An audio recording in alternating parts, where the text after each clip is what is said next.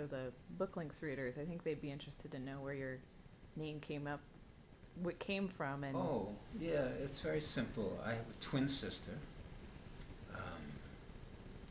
and for whatever reasons, lost in the midst of time, could not, would not pronounce my name correctly, or invented something that sounded like Avi, and it stuck. it stuck. Of all my work, in an odd way, this is the most autobiographical of my work, in the sense that it's family stories.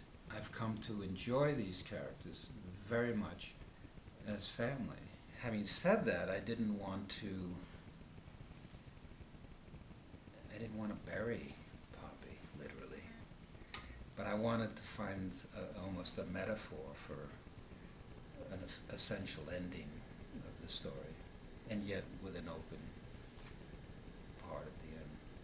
And so that's how I do feel sad, but satisfied. So I never learned what they try to teach you in so-called creative writing classes, a voice. I have no voice.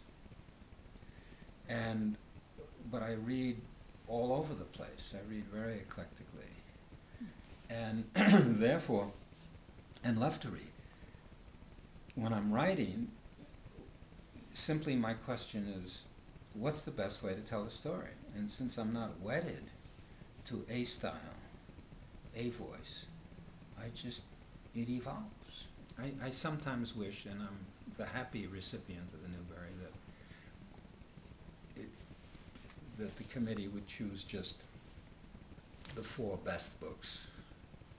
I think in some ways we would do greater service to kids and say, here's what grown-ups thought were the 4, 5, 6, 10, whatever best books. Maybe you can find something here that you like. So that people have always complained. I mean, people, when I won the Newbery, people were not unwilling to tell me that they didn't think I deserved it. Truly. Sorry. You know, Yeah, me I mean, too. It doesn't mean to say it wasn't good. It means to say they preferred something else, which, you know, I've been given.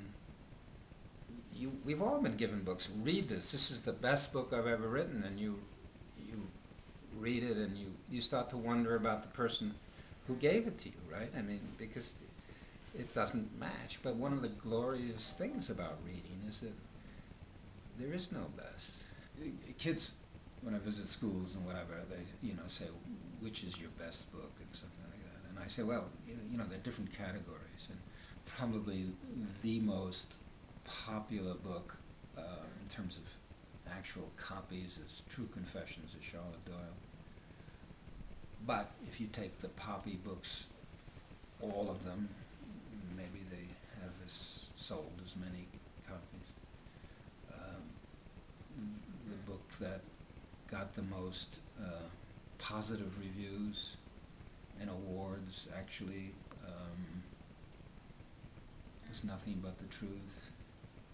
One of my favorites is The Barn, but has won no awards, but it scares people, that book. It's too painful for them. I don't know. I hope I haven't written my best book yet.